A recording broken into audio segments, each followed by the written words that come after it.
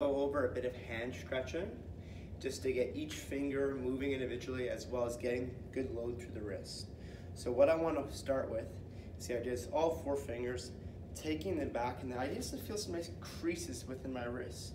Take it back, so basically by giving more wrinkles here, this part of my wrist should go forward. So from the front it will look like this. From here, I'm pushing that forward, I ease on tension, ease off. Going through that, pushing this forward towards you. And I can do the same thing with each finger going forward, and then middle finger, ring finger, pinky finger. And that thumb, I could also explore different angles, taking it more towards this side or more this way. So I'm exploring all those ranges, working through.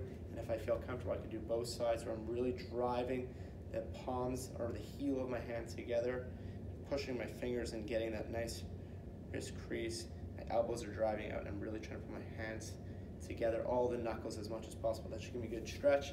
Again, work within your limits. Don't go into pain.